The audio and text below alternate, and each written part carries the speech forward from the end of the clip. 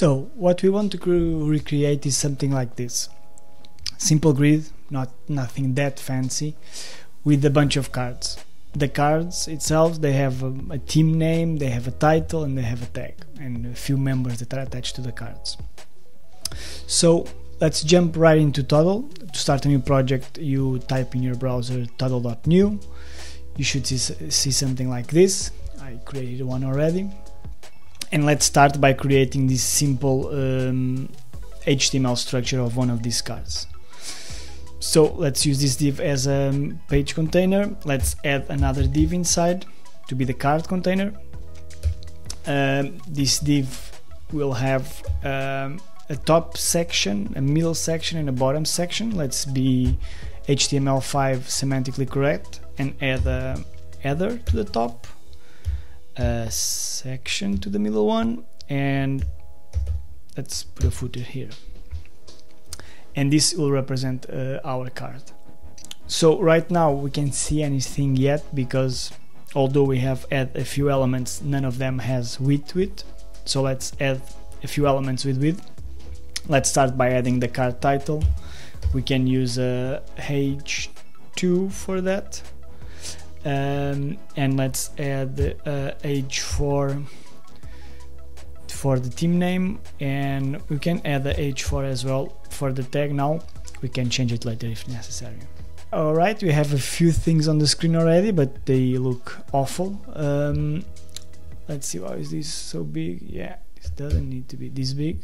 So let's start by adding a card background color.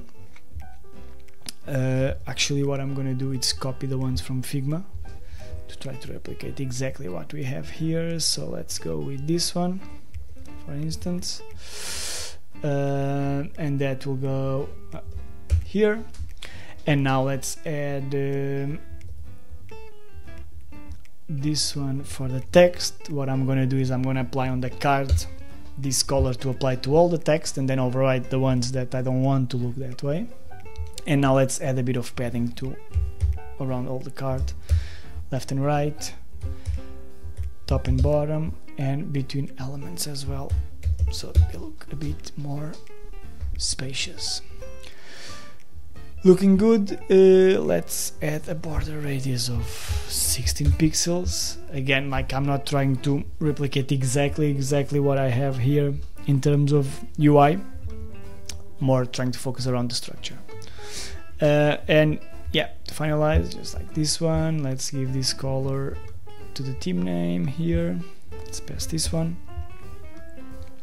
And for the tag, let's use, for instance, this one. What I'm doing on the tags is passing the same color for both text and background, but then removing opacity on the background one.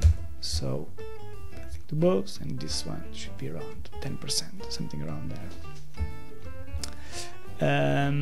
And let's make it like this and give a bit of space around the tag. Something like this should work with a bit of border radius. Yeah, I think it works fine. Let's just replicate this card a bunch of times to see how it will look on a grid. Actually, I'm going to force here a width of, so it takes like 3 in a row. Yeah, and now we can delete all of them. Yeah, and now if I add another one, bam, bam, bam, perfect. And let's center this. Great.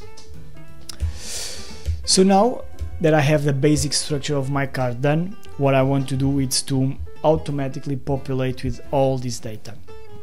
The way data works in Toddle is a tool to build the front end of web applications, and normally that data comes from the backend via API. And we have built in Toddle a bunch of features to get that data and to be able to spread it across the application and to visualize it in the right places. But let's imagine the scenario that you don't have data yet, or maybe you are not that much of a developer, you are more like a product person and you want to mock up something quickly. but you don't have access to that data, so you have to somehow generate it in a different way. So what I'm going to do that is to create a variable, and I'm going to store all that data inside the variable, and then I'm going to ask toddle to replicate this card as many times as it says in the data that is inside that variable. So to do that, what I'm going to do is I'm going to generate an array, basically. I'm going to call data to the variable, and I'm going to generate an array here that's going to give me one card for each item inside this array, and it doesn't matter how many items there are in the array or what is the content of each one of these items. What it's going to do for now is just generate one card per item. So I add 6 cards here. If I come back to my card and say I want to repeat this based on the data variable, voila, we have 6 different cards. This is great, and it's a very simple way to quickly generate a bunch of cards. I can actually come here and just bam, bam, bam, bam, bam, bam, bam, and I'm keeping generating cards and cards and cards. But this just solves part of the problem. I'm getting a bunch of instances, but I'm not getting different data in each one of them. So what I'm going to do to mitigate that is actually use kind of like a similar strategy, but with a little twist. Instead of creating inside this formula, inside this variable, that array, and based on that populate a bunch of cards, I used Gemini, but you can use ChatGPT or one of these AI tools to generate a JSON with a bunch of data inside. And I did that with a very simple prompt, something like give me a JSON file that has a bunch of entries. Each one of them has a title, a team, a status, and an array with other members that has an ID, a first name and a last name. And it gave me like all this data. And what I can do now is to copy this data, go back into toddle, and say that I want to create a variable that's called full data, to have a different name. And instead of creating an array here, I want to parse a JSON file, and I'm gonna pass a string as the input here, and inside this string I'm gonna put all the data. And you can see here in the output we are getting 15 different entries, and each one of them has a title, a team, a status, and an array with other members, or the members attached to that product. So what I can do now is I can come back to my editor and say that actually I want to repeat this based on this one. And as you can see, he has repeated a bunch of times. Still, the data is exactly the same as the previous attempt when we were just creating an array here in the application, but now I can go inside each one of these fields and populate with the data that I'm getting from that JSON.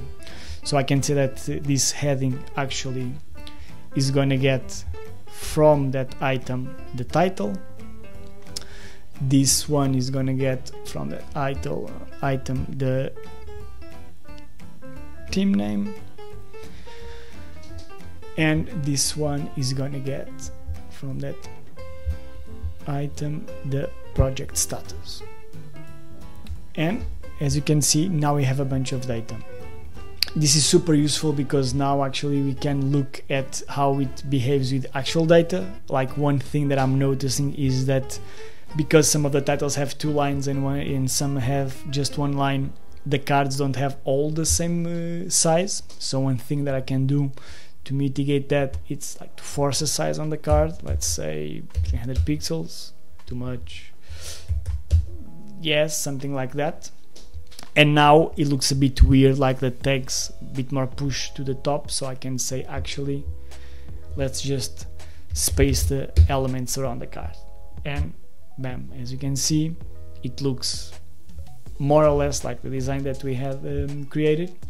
And in, I would say, less than 10 minutes we create like a version here with a bunch of data. Let's try to add these team members as well to give it a bit more fancy look, to finalize it. So what you can do for the team members is here in the header I'm gonna add a div that's gonna work as the container for all the members. And instead of adding an image for each member, actually I'm gonna add a div, little trick here, and add an image inside that div. This image is huge, so I'm gonna go 24 by 24. Let's make it round. I'm actually gonna add I'm actually gonna do like this. Add a bunch of these images with a div. And now what I'm gonna do on this one is, well, first of all, on the header, let's space it horizontally. I want them to be spaced between them to the sides, so yeah. And now this one I want to have a flex, but like this, horizontally. And I want this div to have, instead of 24 pixels, have only let's say 12 pixels.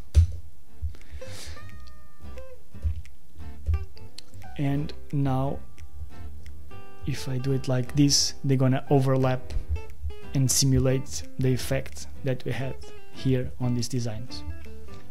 The only thing missing is to give to this div, the image, let's give it a outline of let's use this color and 2 pixels, so you can see like this little gap between them. It's all good. So what is missing now is to connect this to the data that we are getting. So once again, this is the members container, this is the div. Let's say that this is going to be repeated as many times as the members, and voila, we have there. You can see that some cards don't have members, others just have one, others have more than one. The last step to add a bit more realism to these thumbnails is to add actually a real picture. What we can do here is use a library that can help us like generate pictures based on user ID.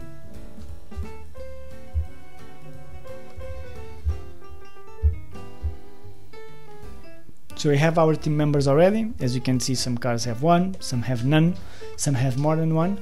The only thing missing is to add a photo to these for each member. The way we're going to do that is, if you look at our JSON, we have an ID for each one of them.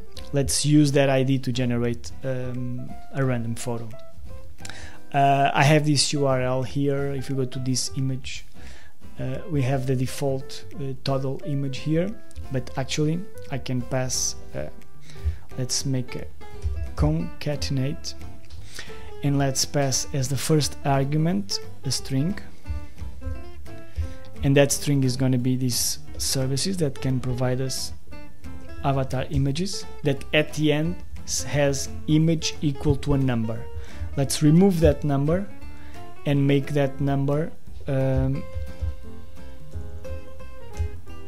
coming from the ID of the user. And as you can see, now we have a bunch of different photos for each user, and actually the same user that is tagged in more than one card, as you can see here and here, will have the same photo. And that's it. As you guys can see, I'm not focusing that much in replicate exactly what we have here in terms of design, but the basic structure here is now it's a matter of like tweaking a bit font sizes, spacing, and this kind of stuff. Hope this has been helpful, and see you guys around in the next one. Bye.